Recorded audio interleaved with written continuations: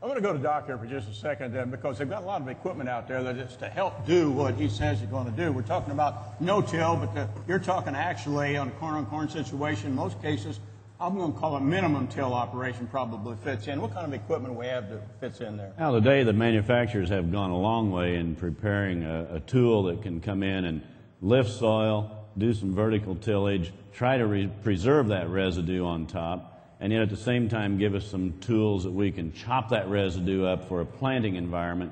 They've done a good job of bringing us new tools over the last several years as the price of raising that crop, the cost of raising that crop goes up significantly. Everybody's looking for a way to be more efficient, less trips, more efficient trips, and still get the good stand that Ken's talking about.